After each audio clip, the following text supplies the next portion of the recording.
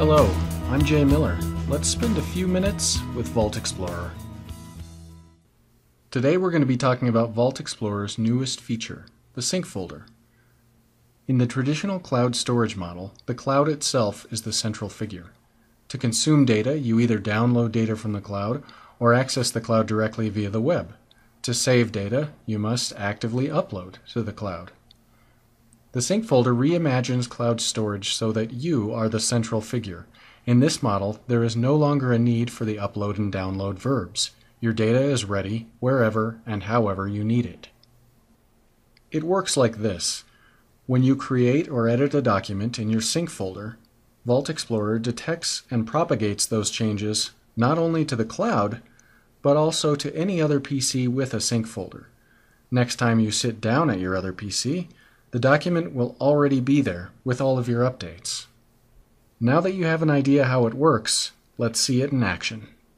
The sync folder is available under your user profile folder. You can also reach it via the Vault Explorer tray icon's context menu, or by just double-clicking the tray icon itself. To start things off, I'm going to paste a document into my sync folder.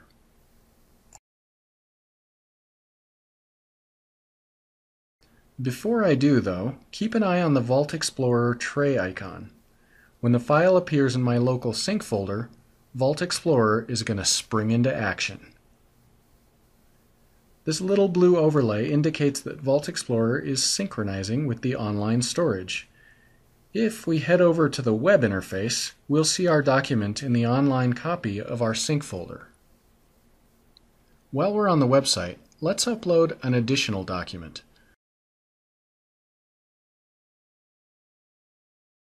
Just as the initial document automatically appeared on the web, this new document should appear momentarily on my computer. Speaking of my computers, my laptop also has Vault Explorer installed. Let's go verify that I can access both of these new documents from there. I'll start by opening my sync folder through the tray icon. Both of the files are here, and I see I've made a typo in the name of my first document. I'll just fix that real quick. And while we're making changes, I think I'll add an opening paragraph to the other document.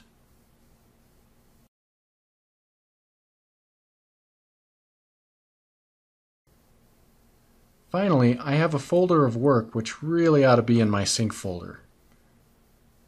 Again, the blue activity overlay indicates it's safely in the sync folder and traveling over the internet to my online storage and to my other computers as well. Before we close, let's go take a quick look at my initial PC. As expected, all of the newly uploaded files are present. You'll also notice a new overlay on the tray icon. This one tells us that there was some activity while we were away, and expanding the Activities submenu lists the new files. Coming back to our original documents, we see the spreadsheet has a corrected name, and the retrospective contains the newly added abstract. Well, that's a few minutes. Thanks for spending them learning more about Vault Explorer. May your data be ever in the cloud. See you next time.